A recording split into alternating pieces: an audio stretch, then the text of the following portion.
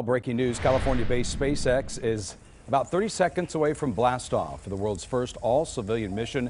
The Falcon 9 rocket is on the launch pad, and this is at the Kennedy Space Center in Florida, Pat. That's right. The 4 amateur astronauts are inside the capsule at the top of the rocket. They will orbit the Earth for 3 days as they hope to raise $200 million for St. Jude Children's Research Hospital. The crew includes Haley Arsenault, a childhood cancer survivor who was treated at St. Jude. She'll be the youngest American to fly in space. Now, if you want to listen in to the countdown, let's do that, shall we? Ignition. And liftoff. Go Dragons. Go Falcons. Godspeed Inspiration 4. Copy 1 Alpha. Vehicles pitching downrange.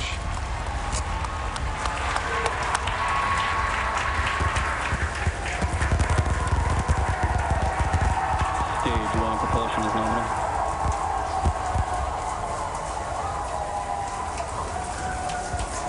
T plus 30 seconds. Callouts indicate nominal.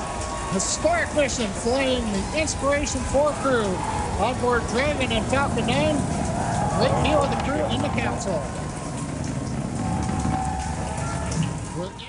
Wow, that is amazing. So they do have a successful launch so far. We should say that this crew is made up of a billionaire, Jared Isaacman. He's the one who financed this mission, and it is to benefit St. Jude's Children's Hospital. It's called the Inspiration 4. I think that's a very appropriate name. I think so too. It kicks off a 12-minute climb to a 360-mile high orbit, 100 miles above the International Space Station.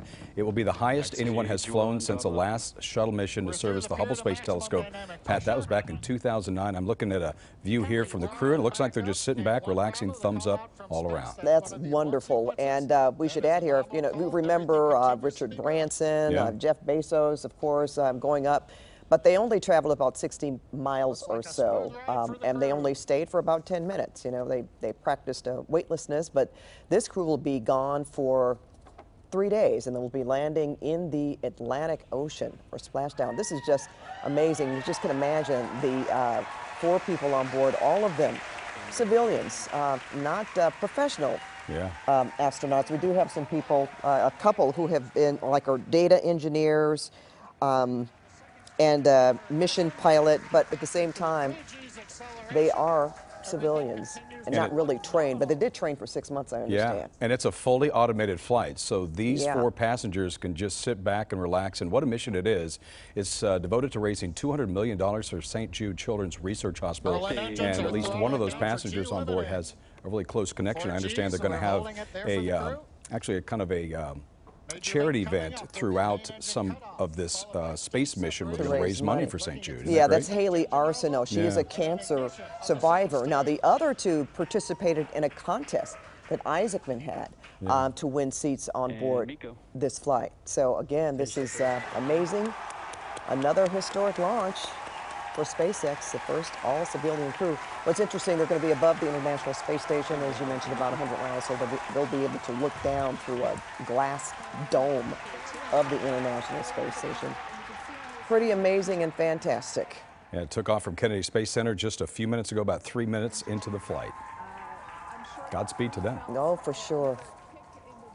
Yeah, to be honest, I was saying a prayer all the way as we watched them in liftoff. Kind of gives you chills, doesn't it? It really does. Think about what's coming up next, because these are civilians, so we're not that far away from just going to the moon on a regular basis or outer space on a regular basis. If you have the money to go, right? Well, but it's going to get cheaper as time goes on, we hope. Right, but at first you're going to have to. We've already talked about that in terms of what the other gentlemen would be charging for people to make make a trip. But for this to be actually orbiting for 3 days, that's a full-on mission, and that's pretty wonderful. Just want to tell our viewers out there that this capsule does have a full envelope, and that is an abort system to instantly propel the spacecraft away from a malfunctioning booster. You know, that's always nice to know. And if anything happens, that they'll have an emergency splashdown in the Atlantic Ocean. As it stands now, they're supposed to land Saturday in the Atlantic.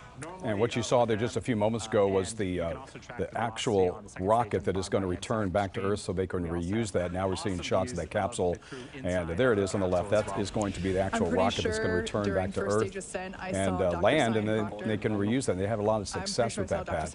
There were a few hiccups along the way, but successfully they've been able to retrieve and reuse those rockets over and over again, which saves them a lot of money. It really does. That's the other important part of this mission, besides they're raising money for the St. Jude's cancer research, but at the same time they're also making inroads into how we operate in space in terms of reusable rockets and other equipment. You know, they're going to carry out a battery of medical tests and experiments throughout the mission. Isn't that interesting? That not only are they going to go up there and just see this stuff, they're actually going to do some good up there with some medical tests. All right, let's listen in a bit more here. New Hampshire. Just before that view switched, we saw some teammate fist bumps going on there inside of the cabin. They look like they're having a fun ride there. And their journey isn't over. We've got about 7 more minutes until Dragon separates from the second stage. Yes, next milestone for this mission is actually going to be happening on the first stage. It's going to be performing a re-entry burn that's going to be coming up around the T+7 minute and 30-second mark. That burn is used to slow down the first stage before it re-enters the denser parts of the atmosphere. A few minutes later, it will execute a landing burn and make an attempt to land on our drone ship that's currently parked in the Atlantic Ocean. Dragon SpaceX, trajectory nominal. Dragon copies.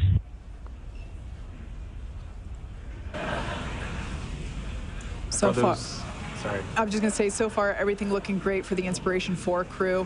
Hearing that everything is proceeding nominally there with the second stage, which is what you see on the right-hand side. Stage propulsion is nominal.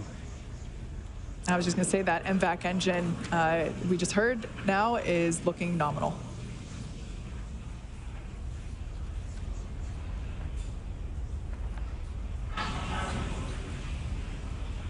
About a minute left to go before the first stage performs its first burn. And on your left-hand side, looking at the first stage, you may see those white puffs.